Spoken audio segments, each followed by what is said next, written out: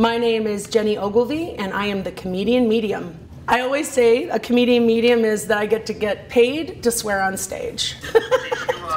I grew up in the backwoods of Nova Scotia. I know it sounds very typical. We call those us Hicks or backyard people. I grew up around cows and fields. And so no, I didn't. I grew up mostly with my grandmother and did not have a strict upbringing. So thus the potty mouth. Growing up, definitely my mother had the most foul mouth, 100%. You know what? I have a history of funny people in my family. Absolutely. I feel like, you know, if you have nothing and you are working towards nothing, there's nothing to stress about. So you might as well laugh about your life.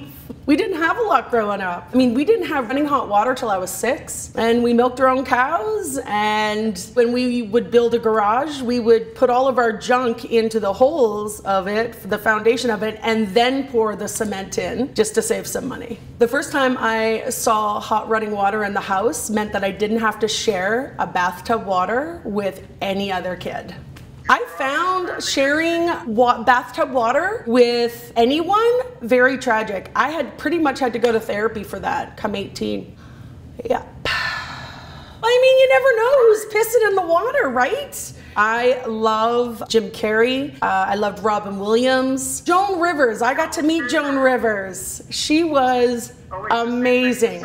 Joan Rivers was my hero. Well, you just told me to tell you Joan Rivers was my hero, and she's not.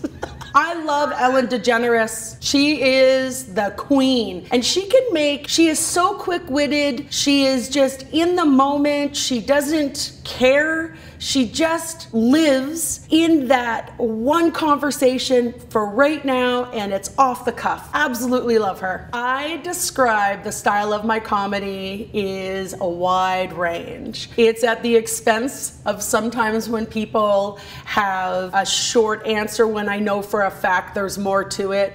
I love making fun of people here in the physical world because they get so freaked out when I come to them and give them information from their loved ones. I am definitely a comedian medium that requires you to be 18 or over. And I think that there is some, you know, sexual innuendos there on some level, as I often make fun of the men that are in the audience, letting them know that they had their chance with me and it's now over. Does that answer your question?